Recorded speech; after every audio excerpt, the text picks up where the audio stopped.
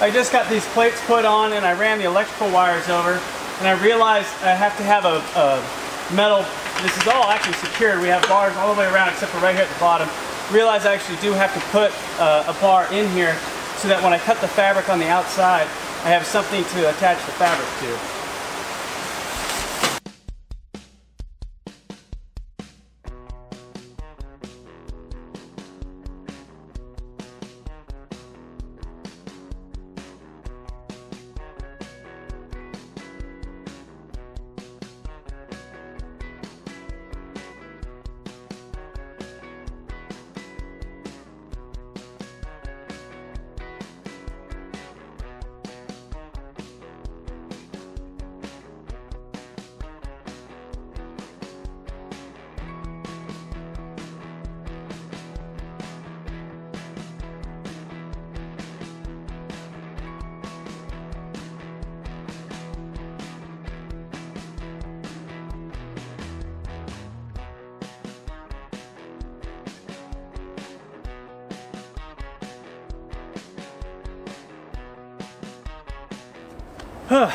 Well, just got both of the, these are actually the inlets for the fan, or I guess they'd be outlets if we turn the fan in the other direction, but either way, the fan ports are in.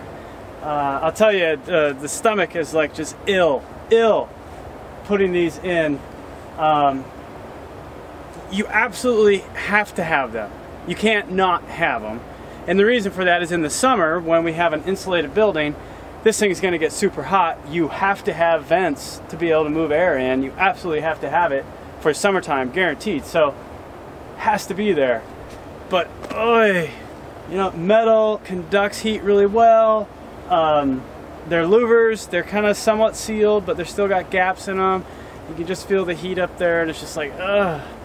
But in the wintertime, we need it for two reasons. If you've been following along, you know, but if you're brand new, the two reasons are we got to bring more CO2 into the building to help the plants. If you seal the building like what we've been doing, eventually they consume the CO2, and while the building's not airtight, it does take a while for that CO2 to get back in there and have air changeover. It's kind of like if you're laying in bed at night and you're in the northern latitude and you got lots of blankets on, you pull the blankets over your head and you start breathing. You know, it kind of gets really stuffy in there because you're using up all the oxygen. Same idea, only it's inside the building and we're using up, the plants are using up the CO2. So it's not airtight, you're not going to suffocate in there, but they're not going to breathe as well. They're not going to be as comfortable as what they should be, so they're not going to grow as well. So you got to get more CO2 in there.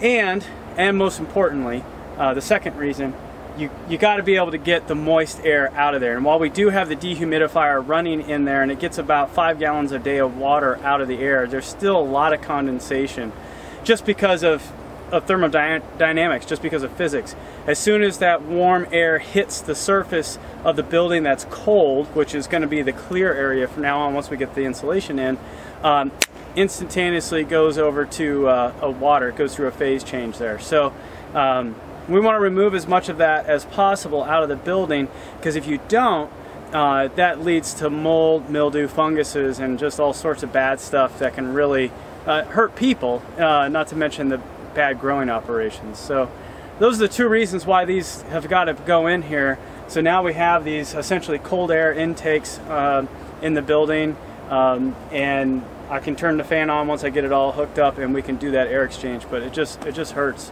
You know, all the insulation and everything we're trying to do here, you put this on, it's just like, yeah.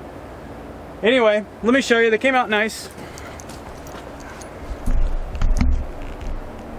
There's one there, and then this one I just finished up.